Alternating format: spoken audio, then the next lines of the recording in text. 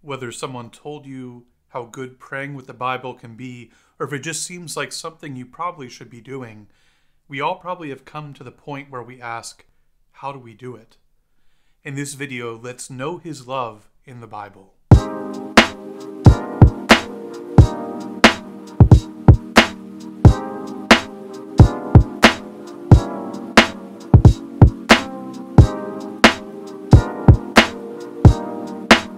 Praying with the Bible should be easy, but then we start to read about Elisha sending bears after some kids because they made fun of his baldness, or about the incredibly detailed ways of preparing food or offering sacrifices, and we can begin to wonder, am I doing this right? One of the reasons that I know I struggled with praying with Scripture is that when I was younger, I really had no direction on how to do it. I thought that I simply had to flip to a random page in the Bible and read a few paragraphs, and that was the extent of praying. This method was ultimately boring, unsatisfying, but at the same time I knew that the Bible was important. I would hear it read during the Mass, we would study it in school, but I didn't really have a way of knowing how to actually pray with it.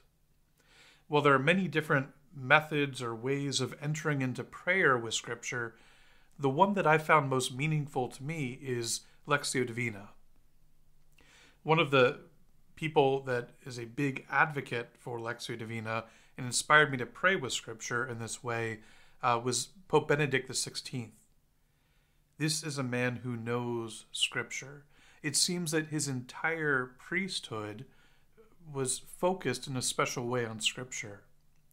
Almost immediately after the Second Vatican Council, he contributed to a highly influential commentary on Dei Verbum, the Church's constitution on divine revelation.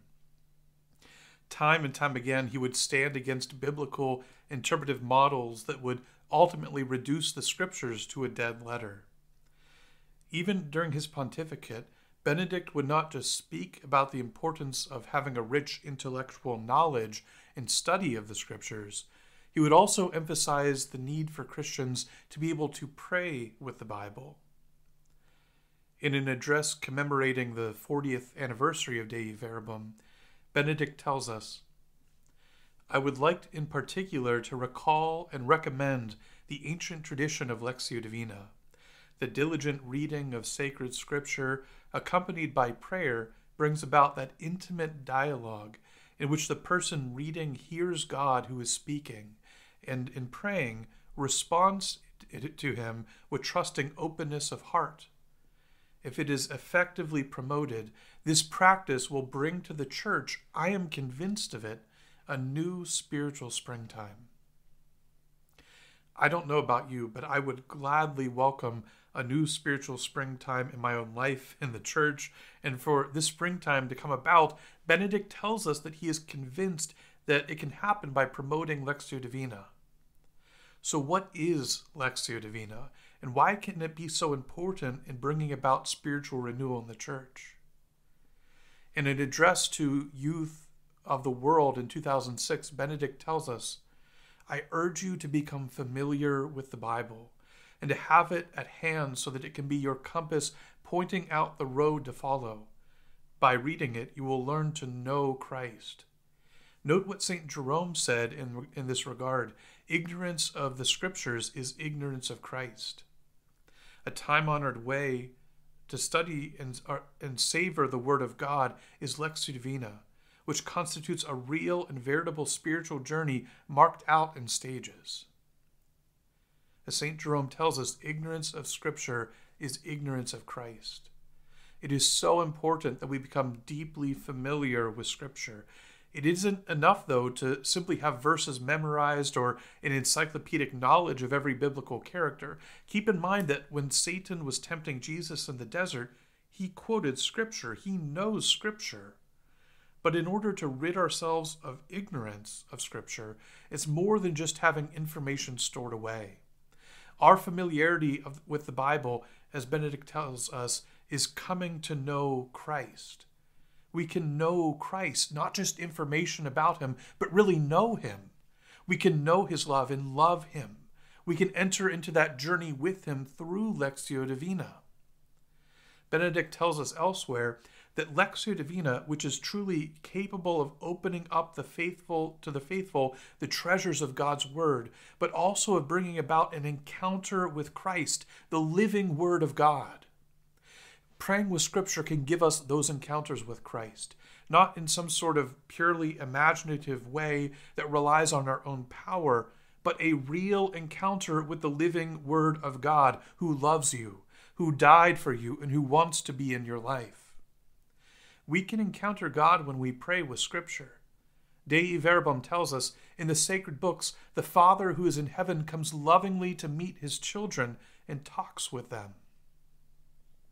Lectio Divina, it's not something new. It's not a new fad. It can go all the way back to the early centuries of the Church, and we can find Christians praying in this way. In his letter to Gregory, Origen writes, "While you attend to this Lectio Divina, seek aright with unwavering faith in God the hidden sense which is present in most passages of the divine Scriptures. And do not be content with knocking and seeking, for what is absolutely necessary for understanding divine things is a ratio. And in urging us to this, the Savior says not only knock and it will be open to you, and seek and you will find, but also ask and it will be given to you." The 4th century bishop of Milan, St. Ambrose, learned from Origen's works how to interpret the Scriptures. Ambrose's reading of Scripture was alive. It was grounded in reality. And he tells us about it. He says, "We have been given sacred Scripture so that God and man may talk together, for we speak to him when we pray. We hear him when we read the divine saying." This isn't some kind of wishful thinking. Praying with Scripture gives us an opportunity to truly walk with God, to speak to him, to hear him. Benedict reflects, "Thus Ambrose transferred to the Latin environment the meditation on the Scriptures which Origen had begun, introducing in the West the practice of Lectio Divina. The method of Lectio served to guide all of Ambrose's preaching and writings, which stemmed precisely from prayerful listening to the Word of God." Ambrose would, his work in Scripture would be influential to St. Augustine and would eventually spread and keep going through the centuries, and in the 6th century would be taken up by St. Benedict and the monastic communities that would eventually bear his own name. So how do we pray with Lectio Divina? There are different approaches to Lectio, and I know that the Hallow app offers one version. Focus missionaries can use the acronyms of RAP or ARRR of Lectio. And honestly, it's best to find what works for you and what helps you pray. As someone who is deeply influenced by Benedict XVI, I tend to use what he promoted. So that's what I wanted to share today. Before you begin, it's good to find a passage that you plan to pray with. I find it helpful, especially when just starting with praying with Lectio Divina, to start with the book of Psalms or even passages from the Gospels. It could be the daily readings or sometimes the Sunday readings. You just want to make sure that the reading isn't too long, maybe just a few short paragraphs at most.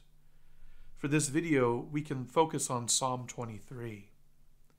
Once you have your passage selected, I find it helpful to begin praying with Scripture by inviting the Holy Spirit to be present and to aid you in your prayer. As the Catechism tells us, if the Scriptures are not to remain a dead letter, Christ, the eternal Word of the living God, must, through the Holy Spirit, open our minds to understand the Scriptures.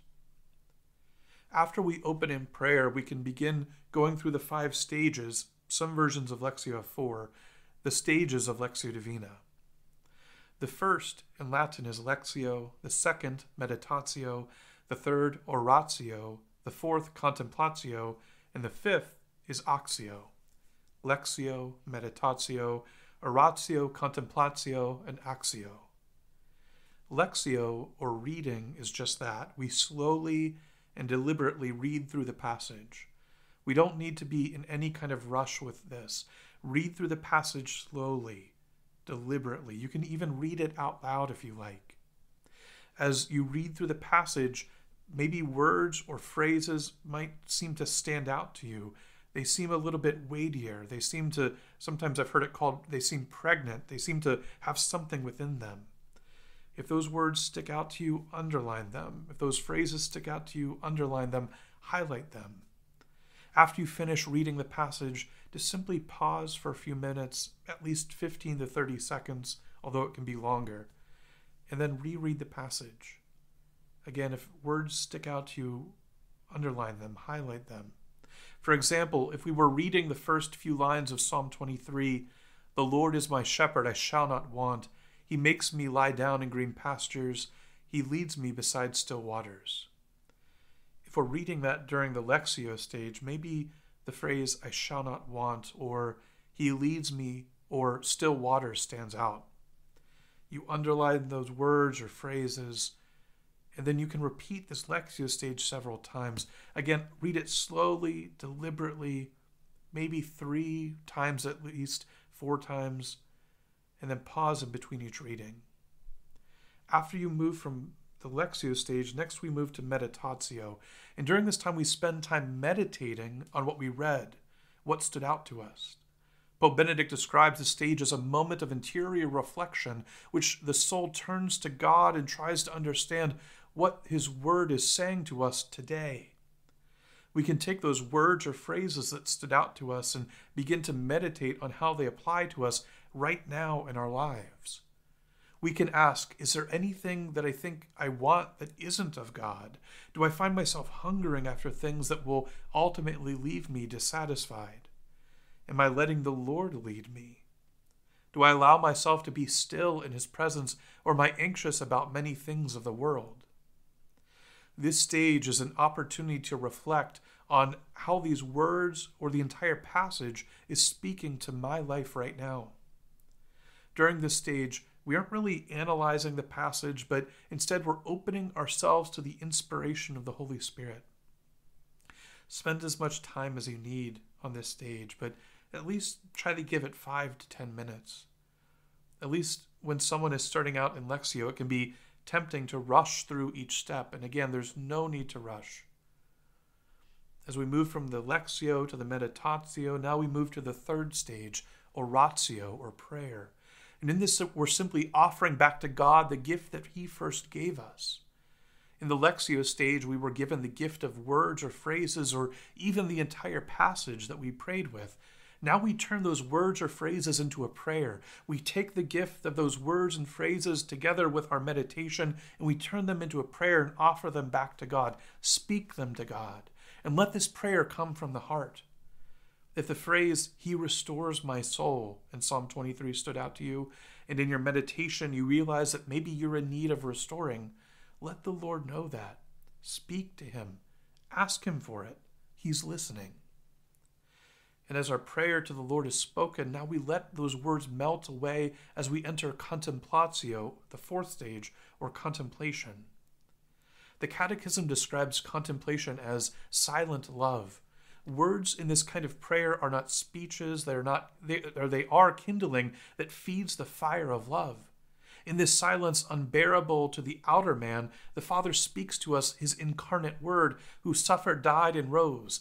In this silence, the Spirit of adoption enables us to share in the prayer of Jesus. As I said, at this stage, the words from the previous stages of Lectio can just melt away as we simply fix our gaze on the one who is lovingly looking at us. This is a time to rest in His presence.